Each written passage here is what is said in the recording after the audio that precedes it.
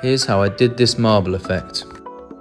Swirl in your colour, then gently mix it in with a spatula. Repeat the process with a second colour, try not to overmix. Next, add blobs of each colour onto your perspex. Then carefully smooth this out without mixing in the colour too much.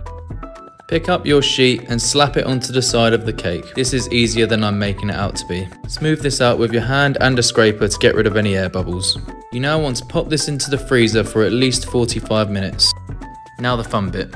Slowly peel off your plastic to reveal your marbled buttercream. The hard bit's now done. Cool, right?